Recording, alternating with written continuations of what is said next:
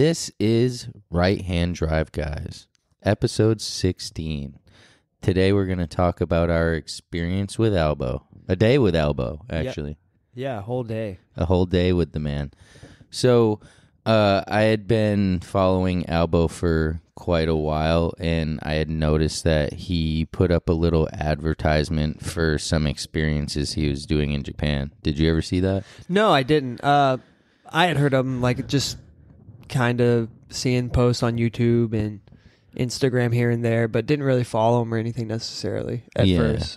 So he had posted about, because if you don't know who Albo is, look him up on Instagram. It's Albo Media, and he currently lives in Japan. He's from Toronto, Canada, and he moved over to Japan. Do you remember how many years ago he said? I want to say something around 10 years ago. Yeah, like quite a while. So he had moved there, and he was doing some English teaching, right? Right. Yeah, so that seemed a lot of guys that we met. Common theme with, some people that we met over there is that they went to Japan to teach English. Yeah, which is pretty cool. Right. And so anyways, I had noticed Albo's experience, post like a week before we went to Japan, and I was like, wow, this would be a great way to be able to experience Japan with like a guide, so to speak, that is like, an OG over there as far as, an English speaking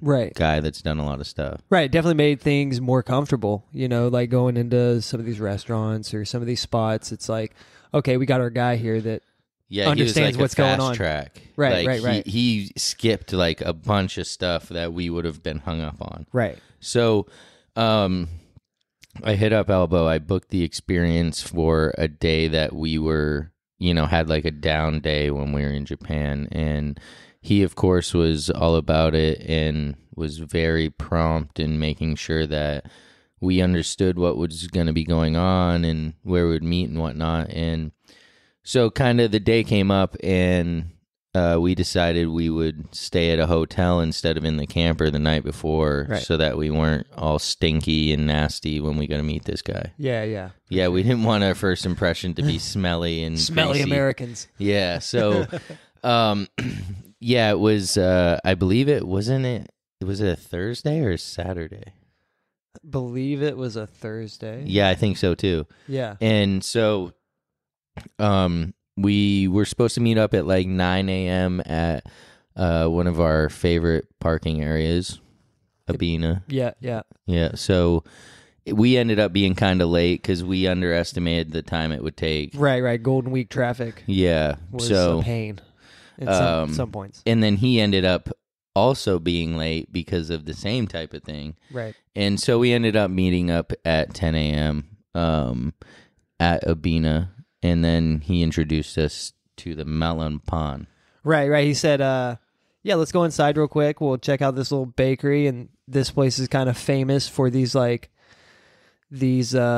sweetbreads, I guess you could say. Yeah, and, I'd call it that. Yeah, and it's called a melon pond because it looks like a melon, but it tastes nothing like melon. It's like this sugary, sweet, like, I don't know, kind of like dessert bread, I would say. Yeah, but like they eat it all the time. Breakfast. It's like their favorite snack. It's their, all the kids love it. Like it's, definitely they have famous like marketing around it and like Right. a little mascot that's one of those like things, but with eyes. And if it is just like, it's pretty wild how they do stuff like that. Yeah. And it was good too. Like it was, whenever you're biting into something that's green and it's bread, you don't expect it to be like so good and sweet and whatnot, but like it was on point. And I'd already had breakfast, dude, and I was still trying to shove that thing down. Oh, it was me so too. Delicious. Yeah, I had a bag full of other pastries that I had just gotten before he showed up. Right. And then he showed up and said, "Let's go in here," and I ended up eating the melon pan instead of all the stuff I had bought. Right. Yeah. So yeah, no, that was pretty cool. Just he really introduced us to some of the like local stuff that we just would have skipped over. Right, I would have had no idea, and that's like, what the hell is this green bread? I had seen it right. prior. Why are so many people in this line for this green bread? Like, what's going on here? But the way he explained it, it was like, oh, okay, that makes sense. That's pretty cool. That's just like their thing, Americans wait in line for chicken sandwiches. They wait in line for sweetbread. It's, Yeah. you know, it's all good. Yeah, right. So, yeah, that was pretty cool. I ended up actually in the days following our experience with Albo, I ended up having that like 2 to 3 more times. Oh yeah, I saw it. 'Cause Yeah. that was the parking area we stayed at, and you every time I was like, I look up and you're eating this melon pond. I'm like, all right, dude, I get it. You miss good. Albo. Yeah, it was good though. So, at that point, he was ready to like get it moving, which we were too. We were excited to experience the day, and so he was bringing us over to Hakone to do some toge. That was our first little thing for the day. Yeah. And so it wasn't too far of a drive. I honestly can't remember the distance, but I didn't feel like we were on the road for... It was no more than an hour. Yeah. I mean, probably about 30 minutes we started getting into like the mountain area. Yeah. And then probably another 30 minutes up the mountain, we were, you know, in the heart of the toge. Yeah. Yeah. So, one thing, and see, this is part of having Albo where it's really quite the asset, is he's like, hey, what's your tire pressure at? And I'm like, whatever Top Rank put it at. Right. Yeah. 40 pounds. Yeah. And he's like, what does that even mean? Yeah, exactly. Yeah. Because they use bar over there. Yeah, he's used to the bar. So he brings us to a gas station that has, you know, the whole air setup, and, you know, I start checking them, and then all of a sudden the boys show up. Yeah. There was, you could definitely tell that we were around somewhere where some driving took place, because there was just random cool cars driving by. And specifically, when we were at this gas station, a group of Caterhams pulled in. You know, if you don't know what a Caterham is. What's a catamaran? What is that? It's like a roadster, like an open wheel 2-seater, like no top, super light car. I'm pretty sure they have some sort of motorcycle engine. Oh, wow. But yeah, they rip. And these old Japanese dudes, 3 or 4 of them pulled in, and they got, you know, semi-slick tires on them, and yeah, they looked wild. They've been out for the day already. You know, they've been hitting the toge probably all morning, because they were coming down the mountain while we were going up. So it was cool to see that, and you're like, oh, okay, we're actually in like where this shit takes place, and that's like, we're in the spot. Yeah, this is legit. He brought us to like an awesome place. And so, yeah, seeing those was really cool. Just like checking out the way that they put them together and how much pride they had. Right. You could just tell, like, yeah, they probably just had a blast. Right. And I've personally never seen that many all together in one place. You know, I might see one or so at a random Cars and Coffee or a picture of one online, but to have like a group of 3 or 4 of them, it's pretty cool to see. Quite a few, yeah. So, yeah, my tire pressure ended up being like 10 times too high. Yeah. Like my tires were about to pop. Right. So we reduced the pressure, made sure we were all fueled up, because he said that typically you use like a tank on the toge. Right. On a good day, you're going to use a full tank of fuel, and you don't want to get caught up there without it. Right. So we filled up, and we continued to head up the mountain. I mean, at this point, we're kind of like getting into it, and there's still a decent amount of traffic where we are. We kind of have to wait our turn, slow down so that we have a gap, you know, like all of the things you got to do when there's some traffic. But then we kind of broke through that. I feel like we got to a point where there wasn't much. Right. And also, like, at the same time, like when we were in those slower spots, when we initially started, he had gave us a walkie-talkie so we could talk back and forth with him in his car and whatnot. And he would just give us these random facts about it was things cool. throughout the way. Like, for instance, there was a Family Mart that was like at the base of the mountain. And the Family Mart is like a convenience store, and their logo is blue and yellow, or blue and green rather. And this particular Family Mart, their logo was just straight green because it wanted to blend in with the environment and the surroundings and stuff. And just like little things like that, he would always just, rattle off, and I'm like, that's cool. Like, he doesn't consider himself a tour guide, but he definitely could be, the way that he knows all these little facts. Right. It's pretty cool. I'm like, this guy knows. Like he just knows all these cool facts and like little things that most people don't or wouldn't even realize. Yeah, and if you didn't know him, you wouldn't maybe be missing out on anything, but like it really adds to it. Yeah, absolutely. Yeah. So yeah, that was pretty cool. And I mean, the view following him was pretty sick the whole time because he has, if you don't know him, he has an amazing S2000. Yeah. It's like, it's a sick car. Yeah, I mean, it's definitely sweet. He's put a lot of love into it. He got it all stock. Now it's like all decked out. Right. And you got to ride in it. So I didn't get to ride in it. So like, what was the car like from the inside?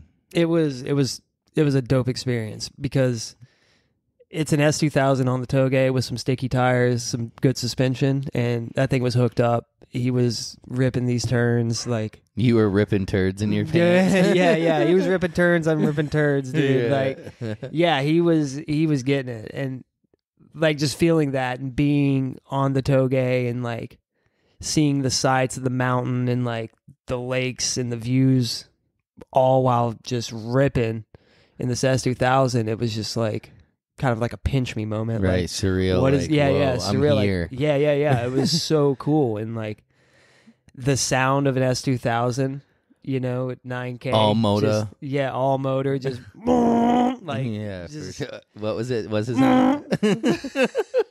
Yeah, no, I mean VTEC, dude, like, right? Yeah, once you get to experience that, right, it's like not something that I would assume you would forget anytime soon. Yeah, it was cool. So we make it up onto the toge, and we made a few stops. Our first stop was like an overlook at Mount Fuji, and kind of wasn't there also like some body of water that we could see at that point? Not at that point. At that point, it was just like fields and just maybe out in the distance. I think it might have been the ocean. Yeah, like on the left. Yeah. I think that was the ocean. But yeah, out like way far in the distance, you could see Fuji, but it's covered up in clouds. And also they had like this little model of Mount Fuji at the lookout spot. Just kind of pretty cool. Yeah, it was a good view. It was windy. Very windy. It was windy. And if you guys check out our YouTube channel when I post this episode, there will be some video and pictures of these locations, and you'll be able to see it was for sure windy. But so good views. Yeah, good views. And so he took us on like, I don't even know how many runs up and down and around this like toge area. And wasn't this toge area the one from Initial D? It was one of them. It wasn't. Yeah, it was.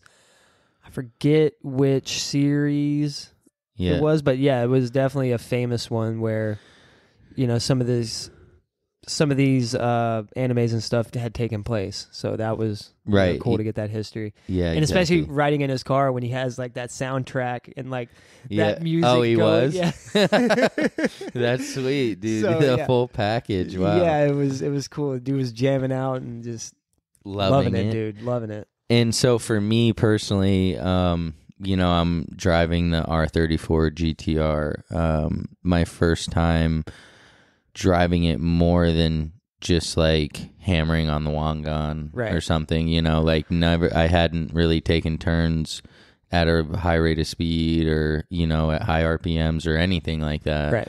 So it was definitely a little bit of an adjustment for me, but also like you're not doing it alone. You're like, I'm like trying to keep up with this guy, and he like does it all the time. So, you know, which it was all good and fine. I didn't crash it, and that was really the big thing. Dude, you did great. You know, you didn't even cross the yellow line. Like I didn't even cross the yellow line. Yeah, that's the main thing there. Like, but I definitely had some all seasons on there. Yeah, I could feel that and hear that. Yeah, so that was still cool, right? Like a little moment of accomplishment where I was able to keep up with a guy who does this all the time. Granted, I'm sure he wasn't like trying to lose me. Right. So that's like maybe the difference. But still, it was a fun day. Yeah, it was fun. And fun time. So he really was able to give me quite a bit of experience on the Toge and just, made me want more, of course. Right. But then we made a little pit stop. I couldn't tell you exactly where it was, like on the mountain, right? But it was like another overlook, and there was a cool ice cream shop, but there was also the helipad was right there. Yeah. Which was sweet. Yeah, I guess they give helicopter tours or something. And that's where their take base off. Is Yeah. much. So you probably must got to meet them up there, and that's where you leave from. And we kept seeing the helicopter all over the mountain when we were driving around it. It was pretty cool. And that must have been cool for the people in the helicopter to see us ripping around the mountain as well. Seriously, that would be cool. Like an S2000 and Skyline, like you're just taking this tour, and all of a sudden these guys are just right. Yeah. You can hear them over the helicopter. Literally, no, I don't know about that, but not with that super quiet, silent exhaust that they put on my car. But yeah.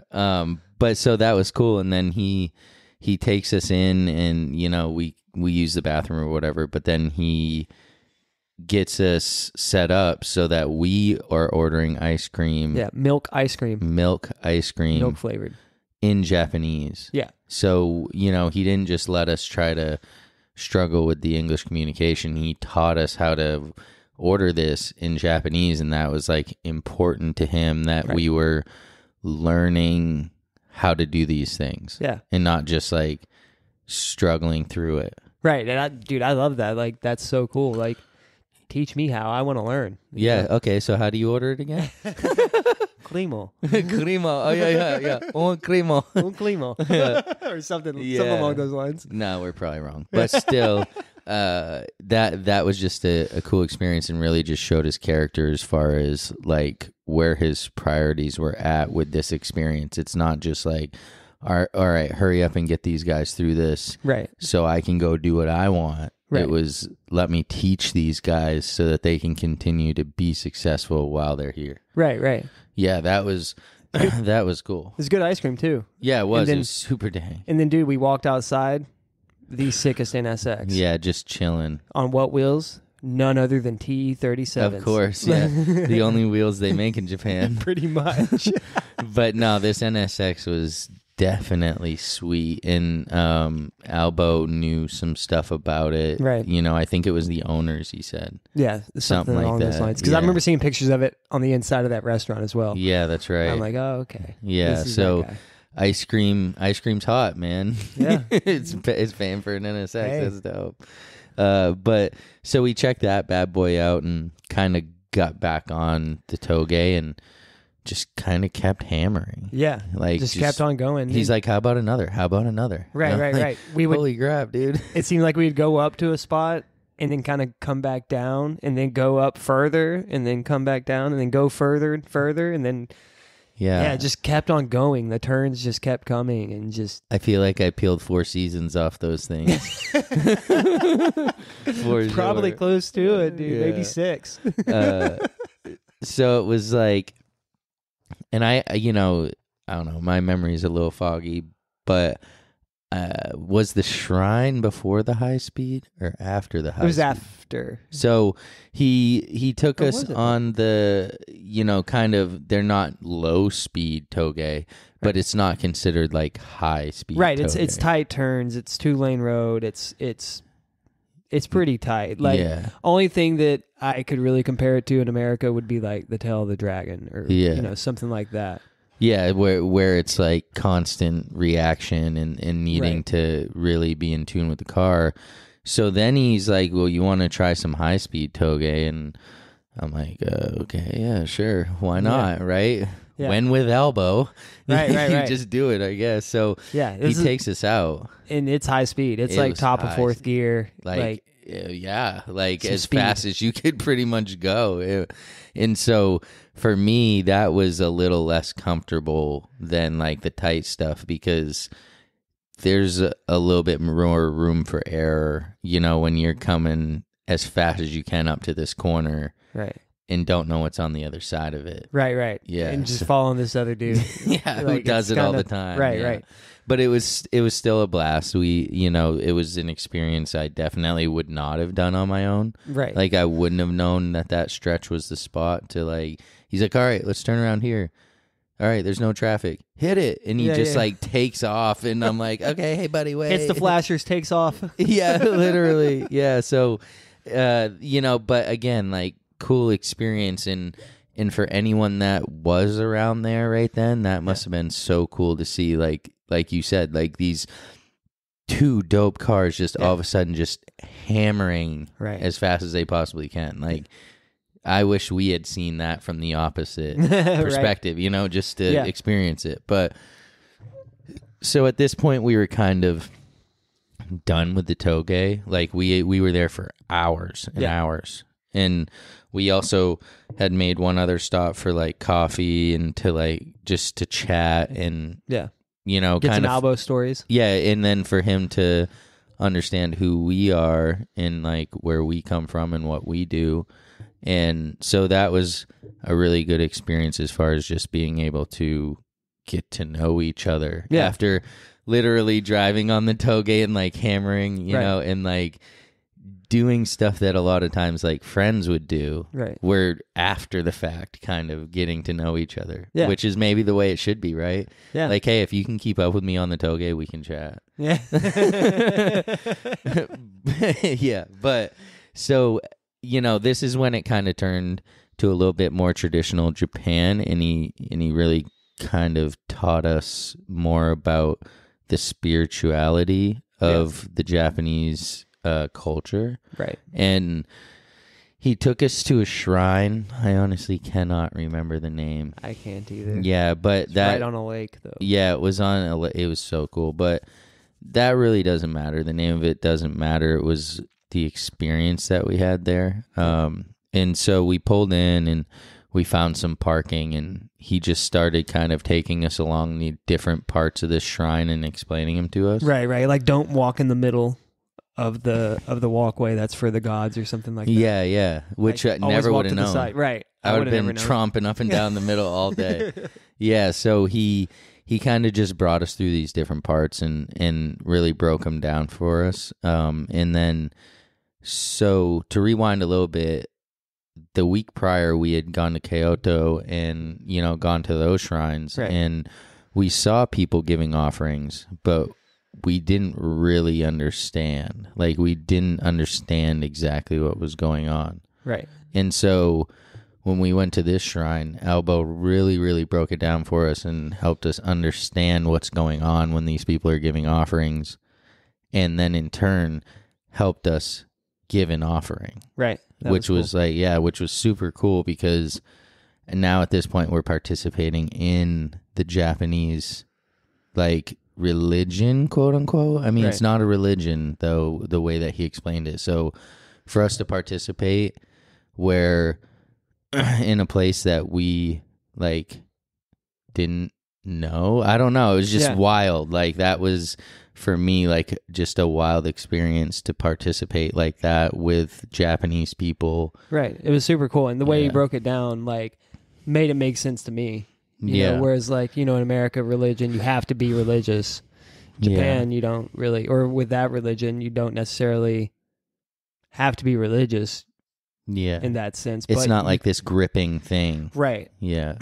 No, I thought that was cool too. It really made me see like a different perspective on the whole thing. Right. Because, like you said, maybe in America, it's like you're either religious or you're not. Right. And there's like a dividing line pretty much. Yeah. Whereas over there, it's just like, it's just part of their culture, and it's just this thing you do, but it's not like this overpowering, overbearing thing where you have to be somewhere so many days a week and like give. Yeah. Right. Yeah. No. And so, that was definitely cool to fully take that in and have him there to just, again, guide us, even though he's not a guide, but he guides you for sure. Yeah. And so we gave our offerings, which was really sweet. And then we kept it moving, and we walked down to as you mentioned, it was like a lake, right? Yeah, little lake area. Yeah, and he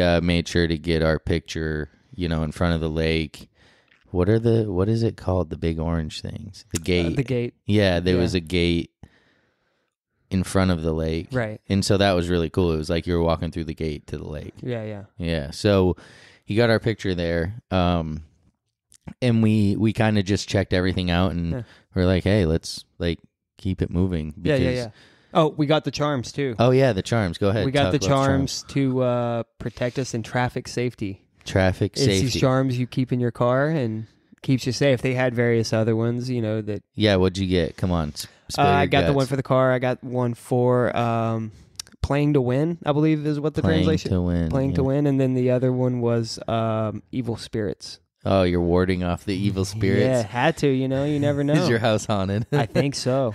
You have that hanging over your bed. Maybe my car is. I don't know. Oh, shoot. Yeah, your car probably is haunted. I got them all stacked up in there, so. Nice. Yeah, so I grabbed 2 of the traffic safety ones, one for the car in Japan and one for the R33 here. So that was cool because that was what he was like really excited about, was like, oh, did you guys get any charms? What, you didn't get any charms? Yeah. Like, we got to get you guys charms, right. So that was really cool. And again, just like tied us into the Japanese way of life even more. Yeah. Like, so it was just one more step of like tying us in. So that felt really good. And so, at this point, we're looking to probably get some food, right? Oh, yeah. We had to back down the mountain. Yeah, and that was a sweet view. Yeah. Like, it was beautiful. You head back down the mountain, and at one point, you can just see everything. Right. We were lucky enough to be in traffic at that point. Yeah, that's true. Yeah. So we kind of could be slow seeing it.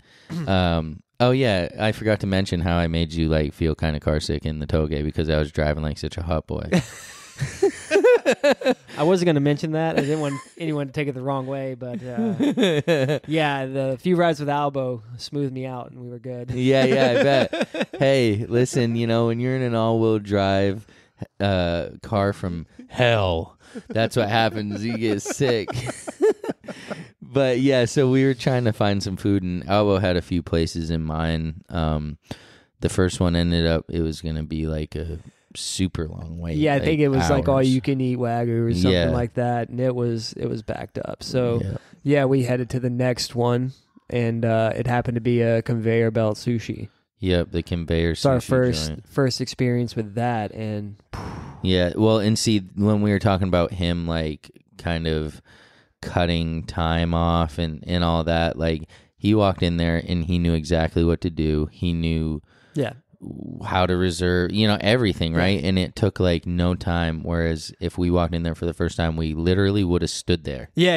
I waited. I would have no clue, like, what? Yeah, what do we do here? What's this screen? Here, let me pull out my Google Translate. Let me read this. Yes, looked like ding-a-lings, but instead he just kind of cut it all short for us, and that really, again, was like a huge benefit. But so yeah, we're conveyor belt sushi, something we had heard of, hadn't had yet. Right. Yeah, and so he was like, yeah, usually me and my homies like try to see how many plates we can eat. And we're like, well, what do you mean? Yeah, okay. And this dude was stacking plates up like I had never seen. Yeah, because you make everything, like, there's just this screen in front of you, and whatever you want, you just click through, and you can just keep going and keep going and keep going. You can just keep ordering. Stop you. You can just keep ordering, dude. And yeah, I went pretty hard. There was a few plates where there was like 8 pieces of tuna or something on there, and I ordered 2 or 3 of them because it was just so good. I'm like, yes, another. Yes, another. Yeah, like, it was pretty wild. Why could I not? But it was like a good time because, again, like, the guy definitely has a good personality. So, yeah. And he knows how to make an experience fun, but not like overwhelming, so to speak. So, yeah, that was really cool. Our first conveyor belt sushi experience. And yeah, I mean, I think at that one, him and I both ended up with 13 plates or something. Yeah. And you had a few less, but it's because you got the combo plates. Yeah, the big ones, yeah. So we're just going to say that we all tied. Right, yeah. I mean, it was a lot. But, dude, my favorite part was when we went to leave, and the bill was like $20. Yeah, I know. That was crazy. Like, we're expecting to, like, drop some dough, right? Because all these plates are stacked up, and, like, we have no room to eat because there's plates everywhere. And... yeah, $20 or so, whatever. Like, maybe 25. Not much. Yeah, not much at all. And that was cool because, right, like 3 dudes can go out for whatever, $75. Yeah. For 3 of them and eat until they're stuffed. Stuffed. Yeah, and so the cool part with Albo is that wasn't it. It wasn't over. At that point, he's like, "Hey, you want to go to Big Bang and drive some drift carts?" And we're like. Sure. Yeah, we were there last week. Let's hit it. Yeah. Like maybe we got enough practice that we'll be able to like keep up with you. Yeah. And so, hey, much love to Albo, but I gotta be real. We went and it was a blast. There was not any time that it was not fun. Oh yeah, it was 100% fun. We were in the janky carts for sure. Oh yeah, and if you listen to an earlier episode, you'll hear about the Americana and how they still have 15-inch tube TVs like on pictures the ceiling. of Ricky Rudd on the wall. Yeah, Ricky Rudd and Rusty Wallace or whatever. Yeah, and so we get out on the track and like I said, I'm like, all right, maybe we're gonna be able to keep up with Albo because just seeing his driving on the tailgate, he's a friggin' tailgate master. Yeah, but we get out there and he must have had the cart that just the wheel was on backwards or something. He did. Yeah, he definitely did. Because listen. Albo is not joining any drift cart leagues. I promise you that. He's got some work to do, but we all do. But I just found him spinning out every few seconds. It was a good time though. Yeah, for sure. And he made it all fun. It's not like because he was spinning out, he was being salty. We were making bets on sodas and stuff. Yeah, and we made a bet where it's like, hey. Whoever loses this race buys everybody a drink, and not alcoholic, strictly like CC lemons and teas and stuff, So we're like bank on that. Yeah, one. Oh yeah, we did, dude. He had to spend everything in his pocket, dude. We ran a train on him. No, but we did. We beat him, and it was it was just funny because we teased him, and he could take a joke, which is cool, I was like, "What is this? Your first time there, Albo? Like, what's going on?" He's like, "Oh no, I've been here before. Hey, come on." Yeah, no, it was cool, but we had a blast, and we did like 5 races or something, and at that point we were like, oh well, there's probably not much here to do, right? And he's like, no, let's go upstairs to the batting cages, and we were like, huh? Haven't swung a bat since I was playing t-ball. Yeah, no doubt. And so we're like, yeah, okay, and we go up there, and pretty cool setup, but there's 1 cage per speed. And didn't really realize until after the fact, huh? And all 3 of us really needed the lowest speed, but I was like, oh, I'll jump in the second one, whatever. And that one's 90 something miles an hour, kilometers. I don't know, still fast, way faster than I'm hitting anything. So I'm swinging my shoulders out, just trying to connect with one of these. Seriously, me too. But it was cool because, again, it was something that we hadn't done before that we now had done, right? Yeah. And he introduced us to that. Instead of just moving on to the next thing, he took it one more step, which, again, his experience, his experience is awesome because he does little things like that. Right. And he definitely packs it all in, dude. Oh, it's cool. Yeah, there's not... I mean, there's it's weird because there's time to hang out, but not a bunch of time to hang out. So it's a great mix, right? And it was never lack of something to talk about because we didn't just sit around and talk the whole time, right? So, we finished up throwing our shoulders out, and at that point we had thought about we were gonna go to Daikoku, right? But it had got shut down. And he had gotten a message from someone that had said, hey, it was just shut down. And I can remember that was at like 9:44 p.m. or something, right? Yeah. Mind you, the camper's still parked there. Yeah, the camper's still parked there, which you'll hear in the last episode about how all that happened. But, you know, it's 9:44 and I'm like, oh, man, like, all right, well, this guy's probably going to shut it down. Yeah. Like, it's 9:44. We've been going at this since, 9 whatever a.m., 12 hours, like, decent, right? Yeah. It was all day affair. All day. And then he's like, hey, like, you want to hit the C1 loop? Yeah. And I'm like, the C1 loop? Like, what? What's that? Like, I'm like, I don't know, and he's like, oh, it's like a high-speed loop through downtown Tokyo. Yeah. And I'm like, yeah. Right. And if you play Gran Turismo, special stage Route 5 is modeled after the C1 loop. And I could definitely see that riding around the place. Yeah, just going through downtown, like in between all the buildings. Right. Like, and through these tunnels and like through these like interchanges and stuff. It was cool. Yeah, and for sure, again, especially like, at night. Check out the YouTube channel because I have videos of us going through this that I'll put over the podcast so you can see them. Yeah. So we hit the C1 loop. It's like high speed. He gives us a heads up where all of the cameras are. Right. It was like set up. It was cool. We did like a bunch of runs through there, like 4 or 5 laps around the C1 loop. Yeah. And then we pulled over underneath like this bridge. And, at this point it's like 11 something. Yeah. And he's like, well, I mean, I don't know. I mean, we kind of did everything. Like, like he wasn't really like necessarily trying to end it, but also didn't want to overdo it on our behalf. Right.